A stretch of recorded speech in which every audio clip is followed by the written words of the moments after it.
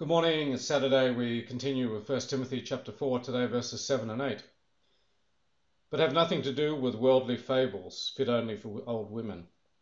On the other hand, discipline yourself for the purpose of godliness. For bodily discipline is only of little profit, but godliness is profitable for all things, since it upholds promise for the present life and also for the life to come. Paul is telling Timothy to stay away from gossips, to stay away from the fables of the world that are fit only for old women. Just ignore all of these things. The only thing that we need to take note of is the Word of God. So many people follow old wives' tales, superstitions, gossips, and so on. We have only one authority. We have only one place where we are safe, and that is in the Word of God. And then he says, discipline yourself for the purpose of godliness. For bodily discipline is of little profit, but godliness is profitable for all things, since it holds the promise of eternal life, holds promise for the present life and also for the life to come.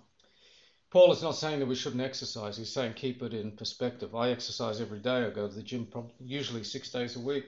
I walk every day.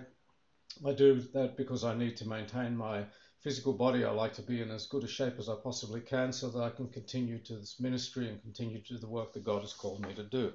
But we don't let it get out of proportion. There are some people that focus only on their physical body. They completely neglect their spiritual, their inner person. They neglect their soul and their spirit, which are the eternal part of us. This body one day will be laid in a grave or cremated.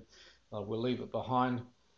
But while we're here, we do need to look after it. Remember, your body is a temple for the Holy Spirit, and you are responsible for its maintenance and upkeep. But keep things in the right perspective, is what Paul is saying, and be more proficient in spiritual matters than in physical matters, is really what he is saying here. And anything that we save and sow to eternal life will have in eternity. Heaven and earth will pass away, the word of God remains forever. So Paul is just giving here some practical advice to young Timothy. This is advice that is good for all of us. As always, you can see that the main thing is that we keep things in a proper balance, that we don't get too carried away. We keep things, we have a proper balance in our discipline, in our life, in our physical life, and also in our spiritual inner walk with God and serving him. The way that we discipline ourselves in the Word of God is that we read it, we memorize it, we obey it, we study it, we delve into it as much as we can, we talk about it, we sing about it, we just totally immerse ourselves in God's Word, and we will become strong in soul and spirit, and the body also gains health from having a healthy soul and spirit. Lord God, Heavenly Father, we bow our heads before you in the precious name of Jesus, your Son and our Lord. We thank you for this new day. We thank you for your mercies that are new every morning. We come into your gates with thanksgiving, through your courts, into your courts with praise. We honor you and bless you and thank you. We thank you, Lord, that you are always teaching us, leading us, guiding us, shaping us, molding us. Thank you for your word. We thank you that your word is truth. Help us never to stray from your word. May we not stray off your path, Lord. May we stay true to you. May we realize that the only true authority in life is the Word of God.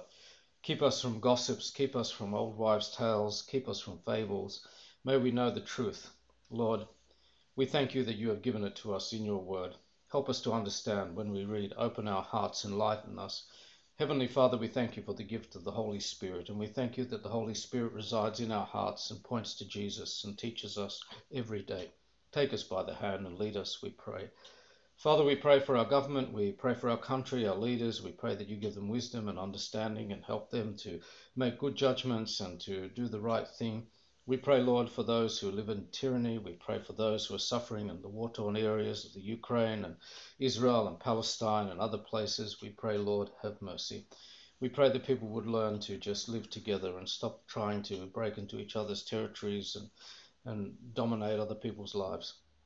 Heavenly Father, have mercy. Have mercy on those who are being persecuted for their faith. We pray for those that persecute them. They don't know what they're doing. We pray that you forgive them and that you would turn them around the way you turned around Saul on the road to Damascus and made a persecutor of the church into one of the great pillars of the church.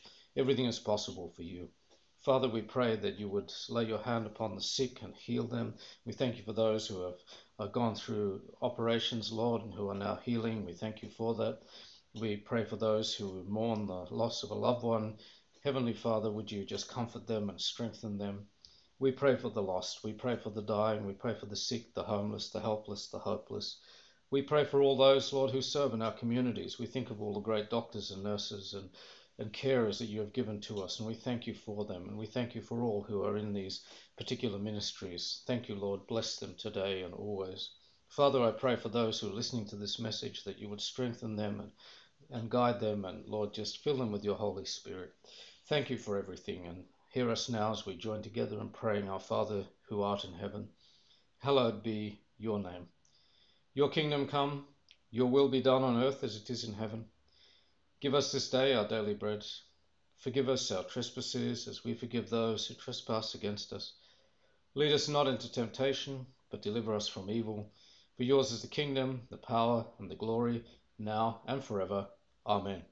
My friends, have a blessed day. God be with you. God willing, I'll see you for tomorrow's sermon. Have a great day.